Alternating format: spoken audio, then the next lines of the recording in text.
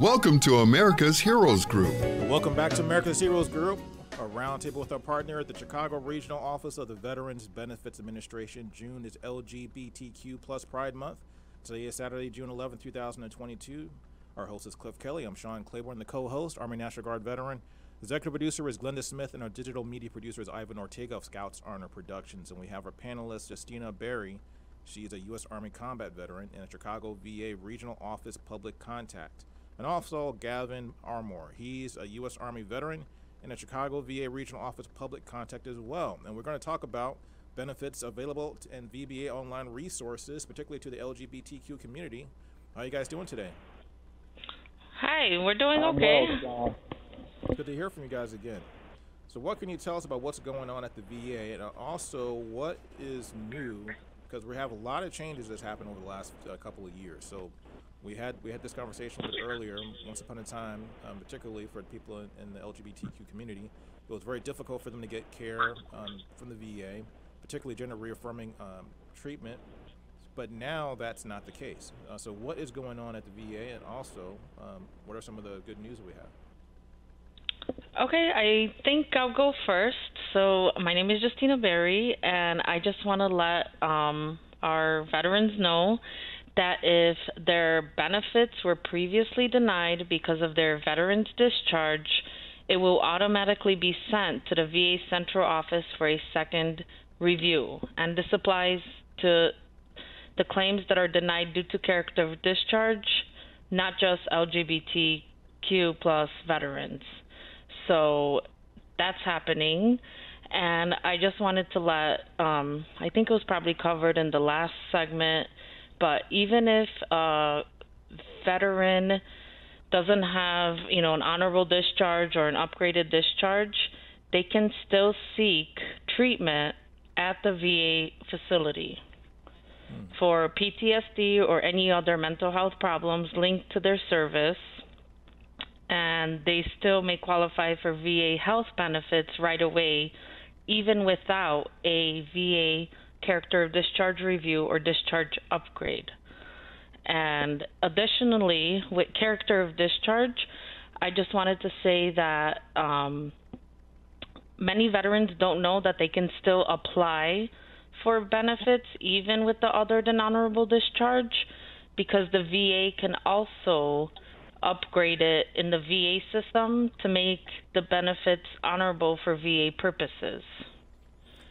So tell us a little bit about the character, the discharge for a character, because that always was a confusing thing for me, because we have different classifications for discharge, and then some people were discharged perhaps for many different reasons that were other than honorable. And I always had the same idea that you couldn't get VA benefits if you had anything other than an honorable discharge. But people are now able to go back and get VA services with less than honorable discharges? Yes. So how it works is they can still come into the regional office or va.gov. They can file a VA Form 526 for compensation benefits. How that works is we will request all of the records, personnel records, service treatment records. The veteran would just have to submit that VA Form 526EZ identifying service-connected disabilities that happen to them in service and that they have a current condition for. And then once VA gets the claim, the first thing the VA is going to do is send the veteran a letter saying, we reviewed your discharge and this is what we found. Please send us additional evidence showing, why we should upgrade your discharge. Also in that letter, the veteran has 30 days to request a personal hearing, which in my experience, I don't feel like enough veterans actually request a hearing for the upgrade, because at the local regional office, a veteran service representative can hold a hearing with the veteran, and that gives the veteran an opportunity to, explain their story and explain what happened. Typically, when we receive these claims and their character of discharge is, other than honorable, and we send that letter, we don't really hear back from the client or the veteran, or we just don't hear back. So the claim goes through, but we need to kind of hear, that helps your case so the VA can upgrade it.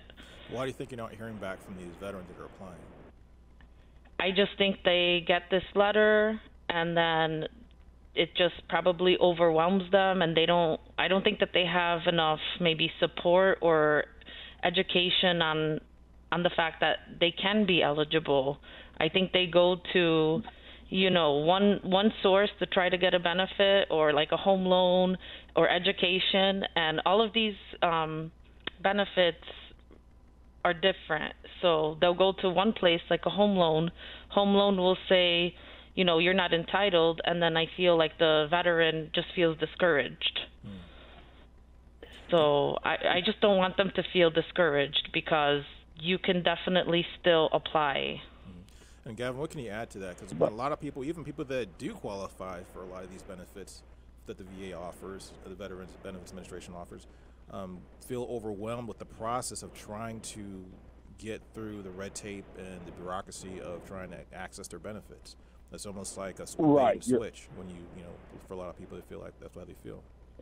Well, I don't want to call it a bait and switch.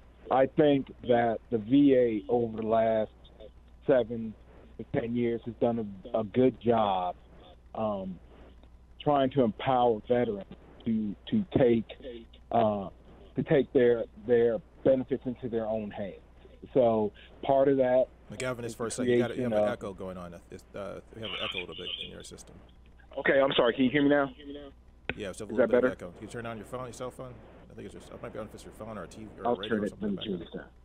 Okay. Okay. No, I have no radio in the back. That's better.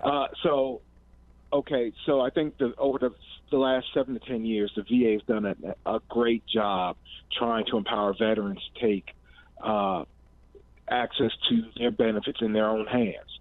And one way of that is the VA.gov website. If you go on there, it's literally a treasure chest full of really great links and to benefits. You can do everything from do your intent to file a claim.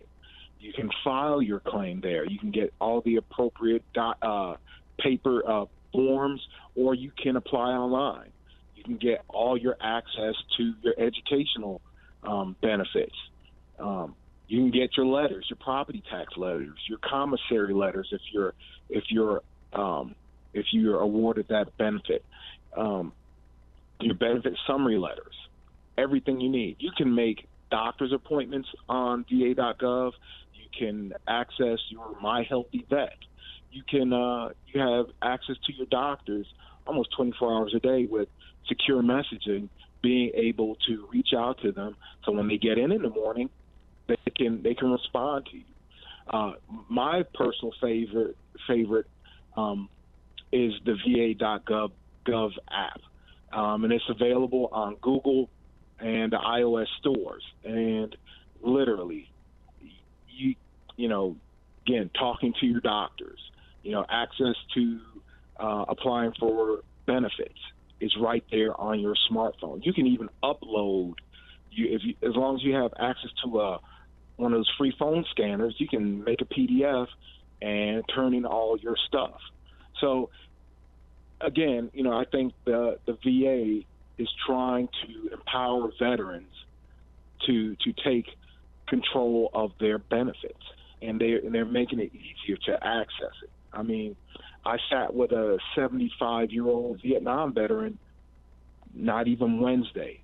He downloaded the app and was able to, and I showed him how to print his own letters, So it's there, but, like with anything, there's an educational curve to it. Again, you can go to the VA.gov website and look up character of discharge upgrades, and everything is right there for you.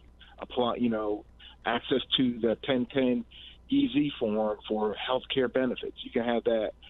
You can literally complete that form, walk into the VA hospital with a copy of your DD-214, and automatically have benefits, healthcare. So, just just even going through the number of apps that the VA is actually sponsoring, it's well over 30. So there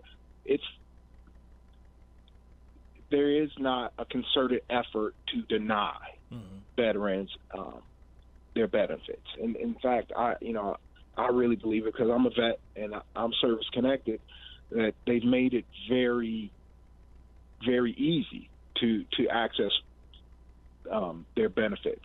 I mean, so it just takes, sometimes you just got to be a little hands-on, or even if you cannot do it on VA.gov, or you cannot do it on the app, if you if you're walking through one of the VA hospitals, any of them, there's a link for Vera all over the place, and you can scan it with your phone, and you can make you can make a virtual appointment, or you can make an appointment to come into the office. So, there are many different routes to getting what you need from the VA.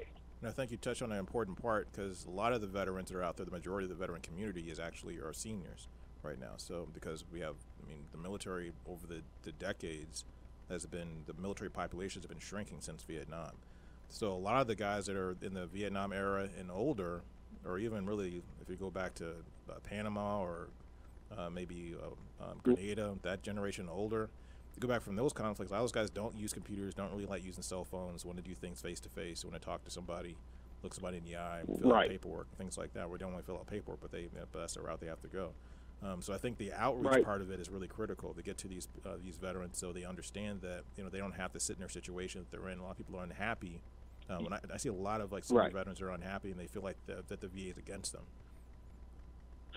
Well, no. Even if they pick up the phone and call 1-800-827-1000, and they say they want to make an appointment to come into our office, that is honestly the lowest level of technology they have to deal with. And if they come in, if they know nothing, if they just come in with their DD-214 and they say that they want to file a claim, we're filing a claim when they come into that office. And we're going to assist them to make sure that they walk away from that interaction with the United States Department of Veterans Affairs satisfied, that they got what they wanted. And also, Justyna, can you tell us a little bit about what's going on with people who have experienced sexual harassment, and also any other types of PTSD-related issues regarding mental health? What are some of the benefits and things that are happening with that? So I always encourage veterans that come in through the public contact area in the Chicago regional office, I always ask them, did you experience any trauma, assaults, or anything traumatic that caused a mental health condition to include PTSD? It's a difficult conversation, but as soon as they tell me yes, I'm either doing an intent to file for them, or I'm doing a VA Form 526EZ, or I'm explaining the actual claims process and what you need to become service connected, because the first thing you need for service connection is that in-service event or in-service injury or an event that caused disability. So those events are sometimes overlooked. So, if you were assaulted in service, if you were, sexually harassed, sexually assaulted, please, file that claim. Even if you don't have a current diagnosis, you can write a statement about your symptoms and file that claim, and the VA will be able to at least send you to that exam. It would help if you had a medical diagnosis, but right now, with the whole pandemic, some of these veterans that I've spoken to, they haven't even been to any doctor's office in the past 2 years for, mental health issues. So I would always encourage them to write a statement about what happened to them in service and what their current symptoms are. And, that can help get the veteran into a VA compensation and pension exam, where the doctor will give the third prong of service connection, which is the link, the nexus. So I would say as long as they had something in service and they can write a statement or they have current medical evidence, I would just say file that claim. Because many times the veterans, they don't want to file the claim. They're already discouraged. But, even if you were denied, come see us at the regional office. We can look into why you were denied, because you probably got that rating decision and it's probably somewhere in your drawer or you can't find it. You just know you were denied. Come and see us. We can provide you that rating decision and show you what additional evidence you need to reopen that claim. Right. So the key is, outreach on our end, and for the veteran to just not be discouraged, because sometimes there could be one piece of evidence that's missing and you just need to refile that claim. And I think that's really significant, Justyna, because a lot of people who were discharged or maybe got less than honorable discharge were people who were victims of sexual assault. And then that's just putting salt in a wound, where you have a horrible experience that happens to you in the military that's traumatizing, but then you get kicked out of the military because of, for whatever reason, retaliation, whatever you want to call it. But you don't have to have a VA character discharge review or upgrade discharge in order to get treatment for any of these types of assaults or traumas. If you have sexual trauma, military sexual trauma, PTSD, any kind of mental health issue, you can get services immediately. Is that right? Yes, that's correct. Okay. I think that's really good. I think it's a step in the right direction. What else do we have going on that's going to encourage veterans to really take advantage of all the benefits that are out there? Because even veterans that are doing good, they feel like their life is great, they had a great post-military experience, but they're not taking advantage of all their benefits. For that, I would encourage, again, either come into our regional office or you can actually request a copy of your records, which is also important, because the veteran can look through their file and see, hey, this was actually in my record. I can claim it. Because for some of them, it's been many, many years, and they don't remember, or, they don't remember, either they don't remember, or it's just they think it's not in their records. But, it could be right there, and you could just file that claim. Yeah. And then a lot of our records, too, are kind of messed up. We have a lot of paperwork that's not really where it's supposed to be. Right. Particularly before the computer age. I remember when I joined the military in the 90s. I came in 93. And, Apple Macintosh computers were all around. They're everywhere. They gave me a form on a typewriter. It was made on a typewriter. And that was going to be my record. And now you can't even read it because it was a 3-part form. So I typed up this 3-part form, and I got it on my file. And it's basically a black carbon copy of something that's just faded in age, like a Home Depot receipt or something like that that you left in your car or something for 5 years. I mean, so but the documentation piece is sometimes the most challenging, I think, for veterans, because they don't, like I said, the records may not be up to date. Sometimes I have conflicting records even when I was discharged. I can't even prove when I was discharged. I was discharged 3 times according to the military. Well, surprisingly, Sean, I've seen a lot of documents and records actually get saved, and the National Archives does a really good job of preserving those records. We got the echo back again. Yeah, I don't know. Hold on one second. Yeah, what about now? That's perfect. Oh, okay. So I think the National Archive and the Department of Defense, they do a pretty good job of trying to ensure that all files are preserved. But again, if a lot of times veterans may do better jobs, and they'll have paperwork laying around their house in a box or in a file folder. I say, bring that, everything, every little thing, bring it with you, and don't be afraid to ask for help. Because there are service organizations that are actually located in the VA regional office that can assist the veterans.